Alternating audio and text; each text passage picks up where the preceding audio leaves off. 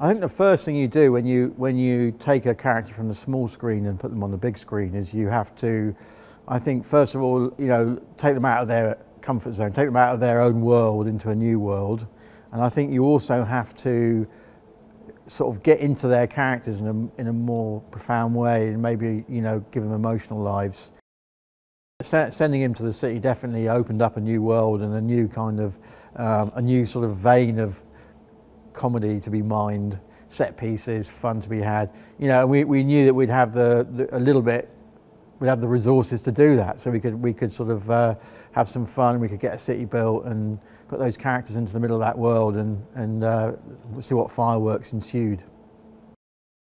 So the idea was to get Shaun goes into the city looking for the farmer, and that gave us an opportunity to kind of create some other characters and have some other characters come along from the city. And one of those characters I'm particularly fond of is a little kind of orphan doggy called Slip, who's in that great sort of tradition, if you like, in sort of silent movies of a little orphan girl and sort of befriends Shaun, and she's very sweet and knows her way around the city. She's kind of streetwise.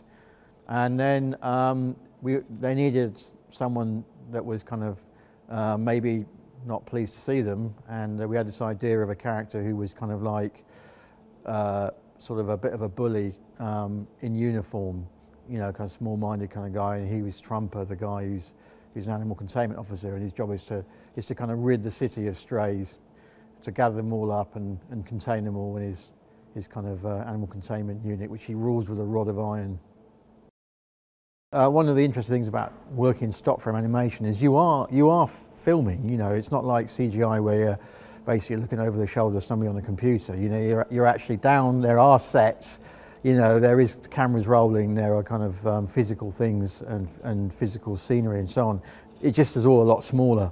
And your actors are really the animators, and it's by talking to them and respecting their sort of talent that you can bring the characters to life.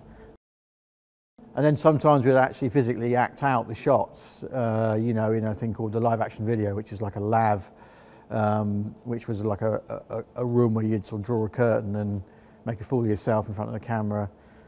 And that would help the animators to kind of realise the shot. But sometimes they would just, a shot would come back and it would just have some little moment in it which they'd created and had sort of taken the shot to a new level.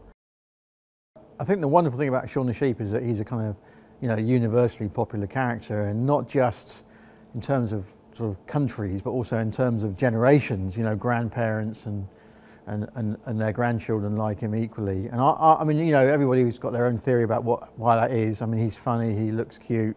I think there's one thing about the universe, which is that Shaun kind of, they live on the farm, and Shaun and the flock have this life which the humans don't know about. And I think children really find that a very appealing idea. It's kind of like a metaphor for a child having your own secret world and the adults not knowing what's really going on, and you're getting one better on them, and I think that really appeals.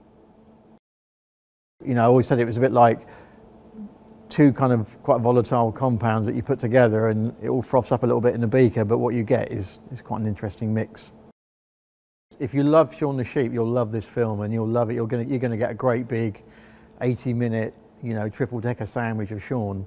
And I think also, we've taken the idea of Shaun the Sheep and we've kind of built on it, and we've taken them to a new world, and lots of great things happen. There's some great comic set pieces in it, but I think above all, we tell a story that you want to sit and watch for 80 minutes, and there isn't a word of dialogue in it.